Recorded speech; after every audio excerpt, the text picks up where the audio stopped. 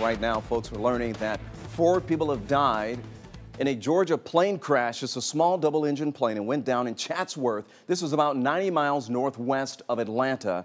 The FAA is reporting that witnesses saw that plane go down around 4:45 this afternoon. The Murray County Sheriff's telling 11 Alive News that investigators are now going through the wreckage, but have only found one engine. The cause is still under investigation. You can always go to 11alive.com for the very latest there.